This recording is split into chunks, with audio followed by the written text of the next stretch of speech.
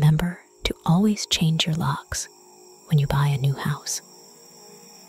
This incident occurred back in 2013.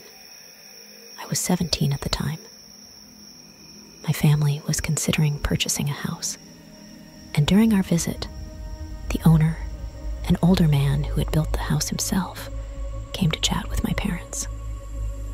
The house was a lovely 2-story building overlooking a river. While observing their conversation, I noticed something unsettling. The owner's demeanor changed dramatically when he wasn't facing my parents. His smile twisted into a sinister, hateful scowl, though he quickly resumed his cheerful facade as he turned back. It was a chilling moment that I couldn't shake off. Fast forward, and we ended up buying the house. One Sunday, not long after moving in, my family left for church, leaving me home alone. Around 11 a.m., I heard loud, rhythmic banging from the side of the house. Initially, I brushed it off as the wind. It was a stormy day.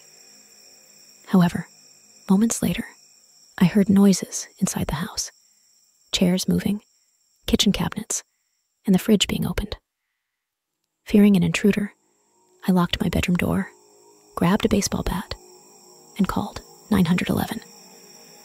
As I texted my mom about the situation, the 911 operator informed me that help was about 10 minutes away.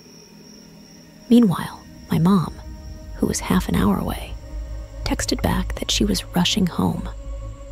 I was terrified, knowing that if the intruder entered my room, I'd be overpowered. The intruder approached my door, tried the handle, found it locked, and stood there for what felt like an eternity. Then, he retreated. After he left and the police arrived, they found no signs of forced entry. However, the freshly vacuumed hallway had large shoe prints leading up to my room, prints that matched no one in our family. The man who sold us the house passed away a year later. But this experience was a stark reminder of the importance of changing your locks when moving into a new home.